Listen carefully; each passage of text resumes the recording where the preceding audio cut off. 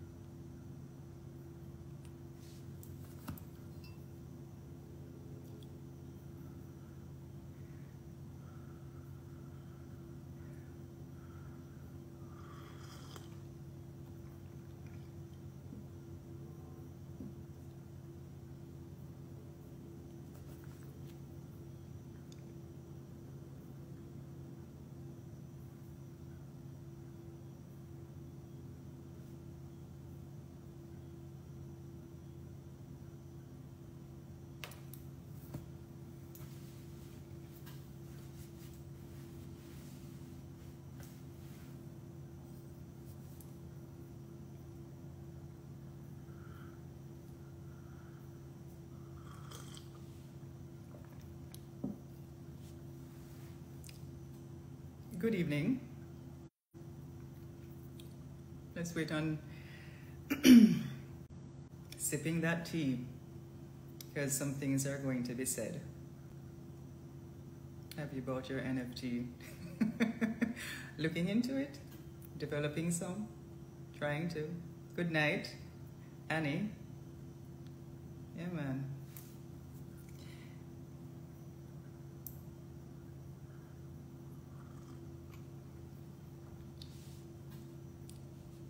Florida.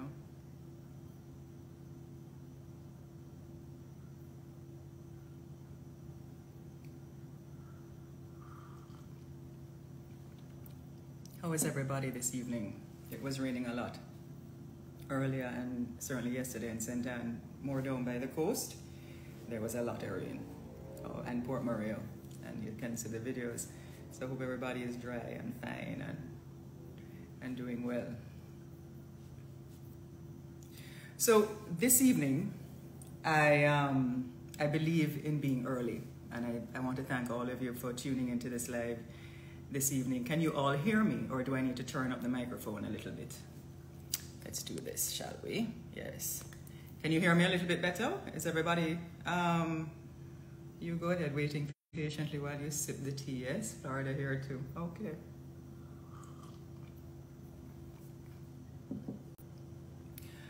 I want to discuss a little bit about some governance issues in Jamaica.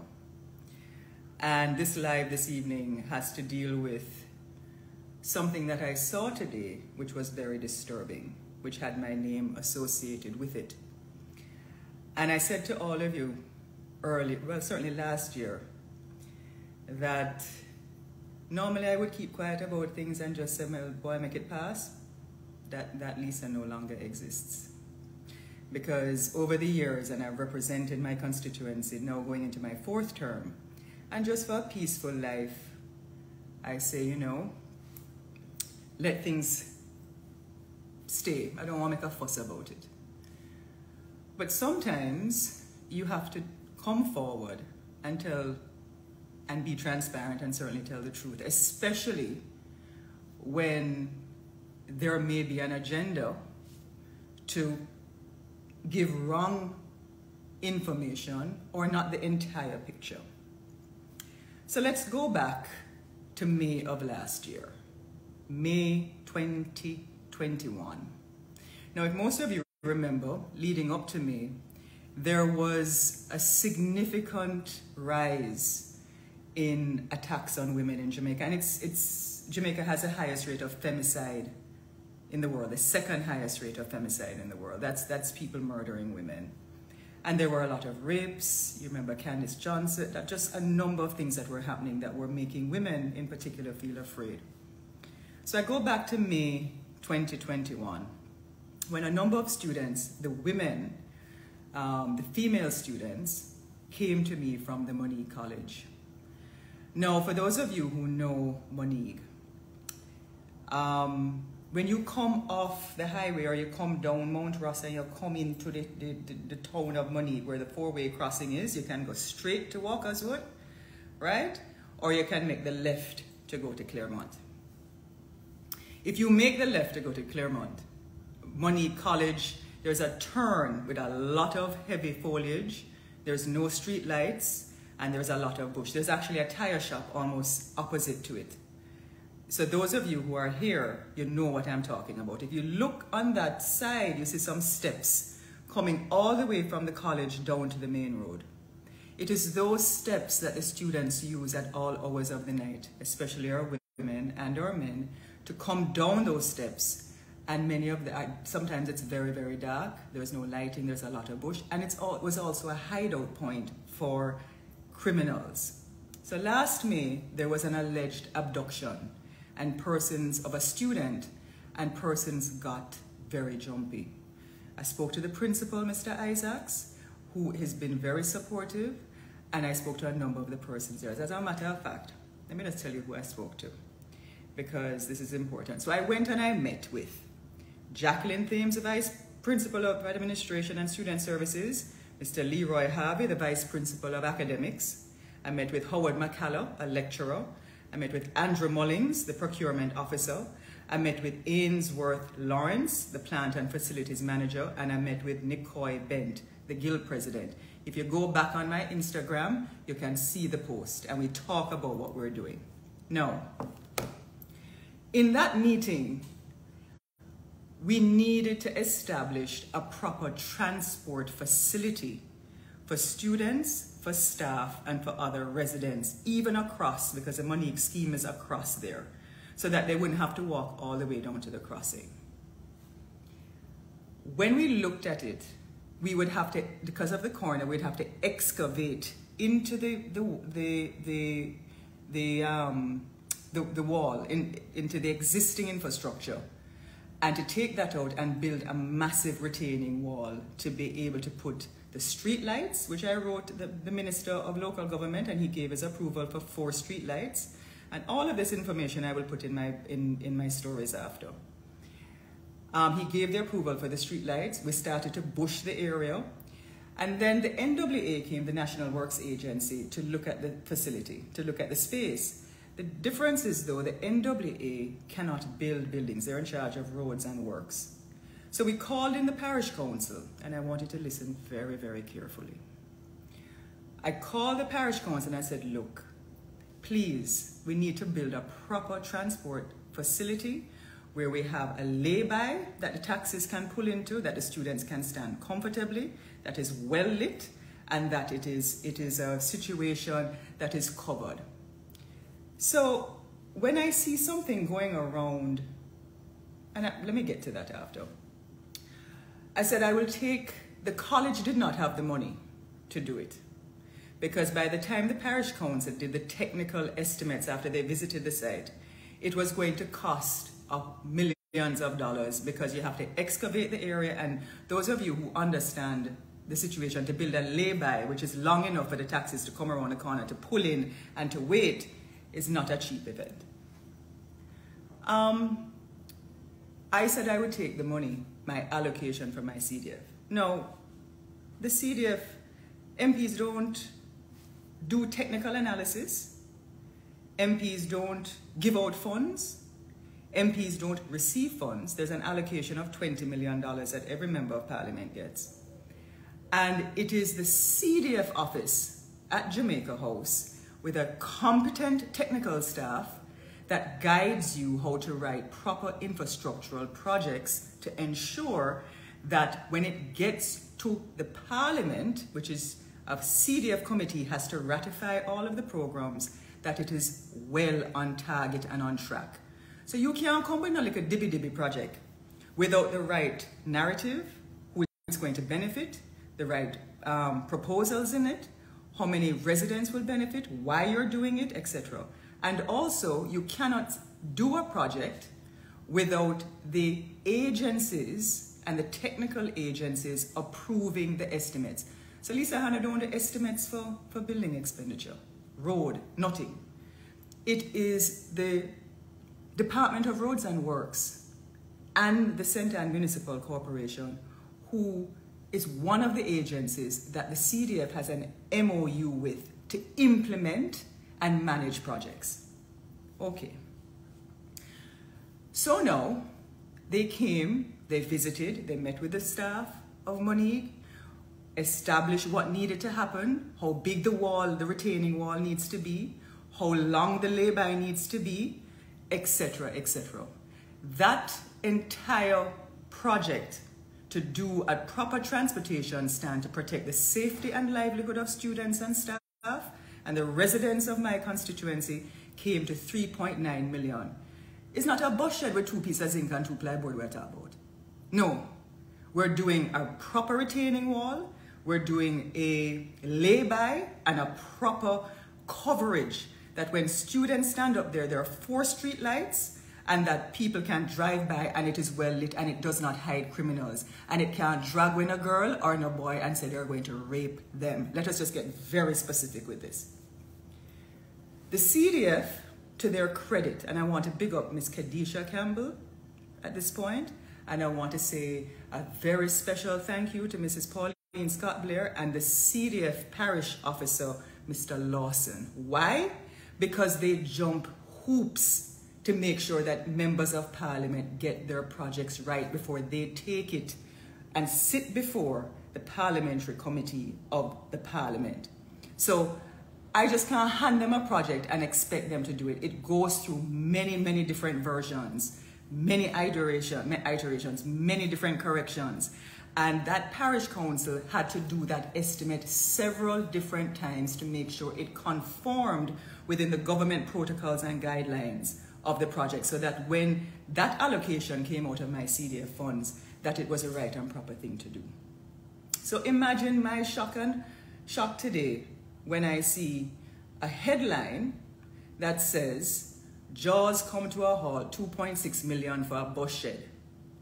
And imagine my shock as well because of the negligence of the chairman of the CDF committee who did not take the time to look through the entire document and proposal to identify that if there is a lay-by that has to be built, the budget covers that. There is a retaining wall, a massive retaining wall, and all of the items of expenditure are in that proposal.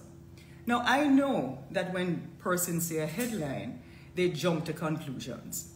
And I also know that many times persons love to blame politicians, that all they do is take people's taxpayers' money and don't have an idea how they want to spend it.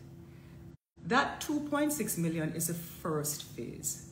And if as the constituency MP, when the Monique College, which is a premier institution, in an area that has been synonymous with learning, teaching, good people, say I'm going to use your taxpayers' dollars to ensure the safety and security of the residents, the students, and to give our taxi drivers an opportunity and public transportation and other cars, the ability to drive safely.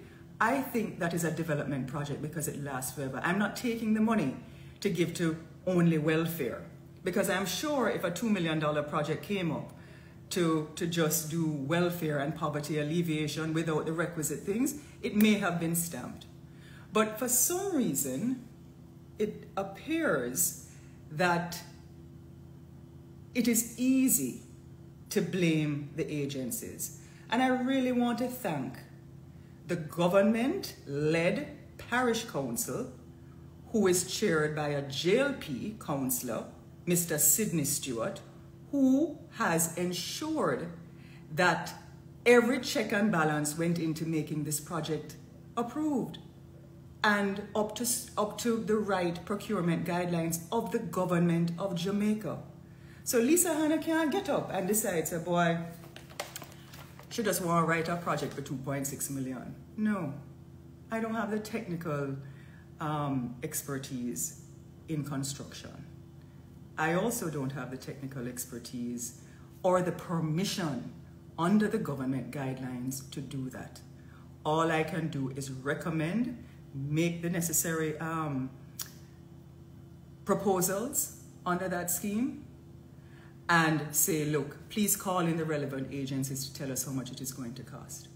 Not only was that project approved, because it's only the first phase, and the project is going to get done, and I commit to the constituency that that project is going to get done, and you will have, when you bust that corner for go to Claremont and head up roadside or to even turn to go to the college, you will have good lighting, right? Because Mr. Mackenzie has given me the approval for the 4 street lights to go in that transportation stand. But also, the other project was approved for the taxi drivers further down by the crossing to use an old PWD building for $5 million. And that project is going to be a split project between the CDF and the monies that I have with JBI, because a taxi driver for them was being charged by the police because they had nowhere to park. So there are 2 facilities, transport facilities, that is being built shortly, and they were approved. So I want to say to persons, don't run with a headline, because that story, if you read it, you would have gone all the way to the bottom and you would have seen where the head of CDF answered the chairman, Member of Parliament, Juliet Holness, and said to Mrs. Holness, Chair, I cannot override the technical competence of the St. Ann Municipal Corporation. And if you look through the document, you will see that that budget is going to build a retaining wall and other things that are imperative to ensure that when we excavate the side of the mountain, because basically that is what it is. So it's not a $2.6 million for a bus shed with 2 pieces of ply and 2 pieces of zinc. No, I don't treat my constituents that way. That's not what's going to be built. You're going to have a facility that students can respect and have dignity. And so when rain falls or when it is dark, there is no fear or contradiction for them to be standing up there. So I wanted to do that. And $2.6 million to build a lay-by, a retaining wall, a proper shelter is $16,000 US. $16,000 US is what it works out to. Now we live in Jamaica, yes. Now most of you would have been following the things that I've been saying to know, say cement gone up. Everything gone up, except your salary. Right? So let us understand that is what is happening. And the project has been approved. It hasn't started. The St. Ann Municipal Corporation will be managing the project, not me.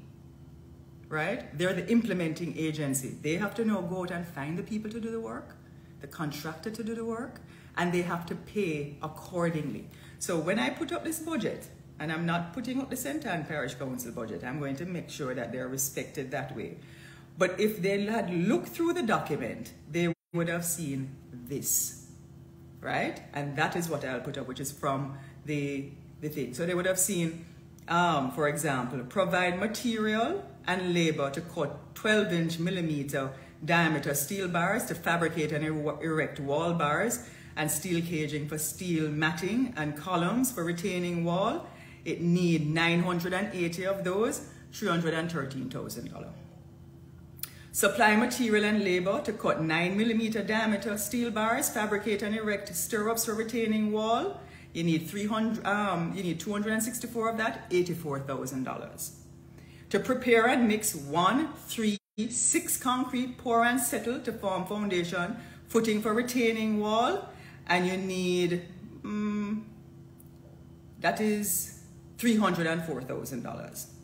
To supply materials and labor to prepare and mix the 1 to 2 mortar and lay 200mm blocks and fill pockets as directed for retaining wall, $117,000. And it's so the thing go down, right?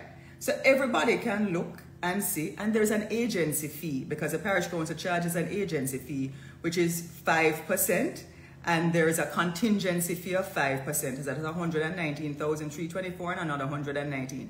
So by the time you add up all of that, it comes to that. Now, all of you, when I put up this, if you're in construction or whatever, If you feel this budget is not prepared appropriately by the St. Ann Municipal Corporation, then you say that. But don't call the Member of Parliament's name or the constituency, because she doesn't have responsibility for preparing this budget. And I certainly don't interfere in the Department of Roads and Works. And even when this budget is prepared, the Superintendent of Roads and Works, Mr. Ricketts, of the St. Ann Municipal Corporation, has to approve it. Not Lisa Hanna, not anybody in my office, not no councillor. No, they have to approve it, not me. So that is where we are, right? And if the safety and happiness and peace of mind of the people I was elected to serve is not the most important thing for development, then I don't know what is, right? And I think when we are expressing our views, we have to remember the rules and we have to give all of the information. We shouldn't be alarmist. If we're going to call somebody's name, especially in the media, let us have the facts correct. Let us make sure that when we do it, it can stand up to scrutiny. Because if the chairman had just taken the time to look at the issues, at the attending things, at the details of the proposal and the budget, as pointed out by Ms. Campbell from the CDF, she would have seen what that budget was for. That it wasn't for a bus shed, but it was for a proper shelter, lay-by, and retaining wall. And it was even costing more. This is the first phase. And I'm happy and I'm proud to be able to do this for the students of Monique and that college, because it has done so much for Jamaica. It has given Jamaica so many sterling performers in academia as teachers. So many people who have gone across the world to represent St. Ann. And it is our beacon in Southeast St. Ann for higher learning. And so I want to congratulate Mr. Isaacs and the chair and the board and the teachers for doing this and for making me be a part of this, because this is what true development was about. And this is what I believe the Constituency Development Fund was to do, to ensure that there are proper activities to make Jamaicans feel better about the quality of their life. So yes, there are 2 transportation facilities that are going to be built in Monique. And so I hope that that sheds a little bit more light on the matter. And I hope journalists who decided to just run with something without actually looking at the project document also understand that they have a duty as well to ensure that for the residents and for posterity, that the truth is carried. Okay, so that is that.